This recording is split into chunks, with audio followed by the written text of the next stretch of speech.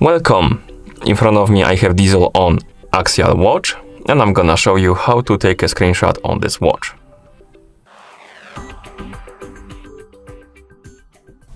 Before we start, if you want to take a screenshot on this watch, your watch needs to be paired with a phone via the Wear OS application. And once the devices are paired together, we can continue. And now we can open the Wear OS application on the phone that is paired with our watch. And once you open the application, you will see your Axial watch right here on the page.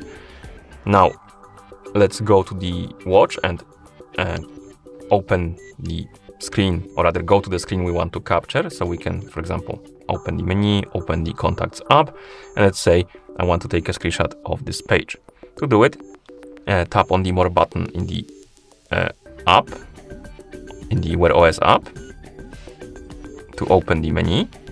And here, you should see the option called Take a Screenshot of a Watch. Tap on it.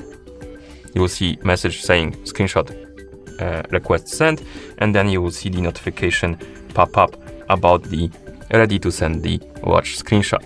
You can tap on this notification.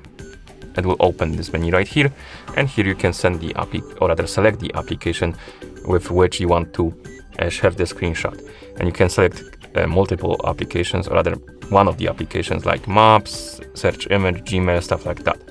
But if you want to save the screenshot on your phone instead of like sending it through some app, you can use some kind of file manager, for example, Total Commander. Once you select it, you'll be able to save the file.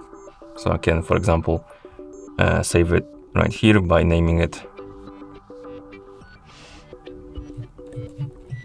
and tapping on OK.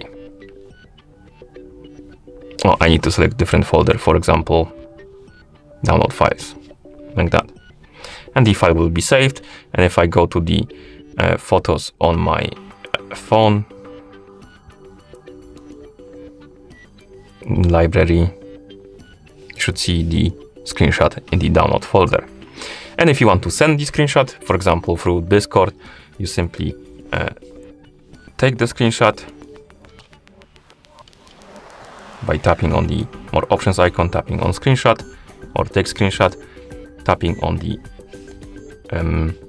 pop-up, the notification, then selecting Discord. It will basically allow you to send the screenshot through the Discord if you want to. Okay.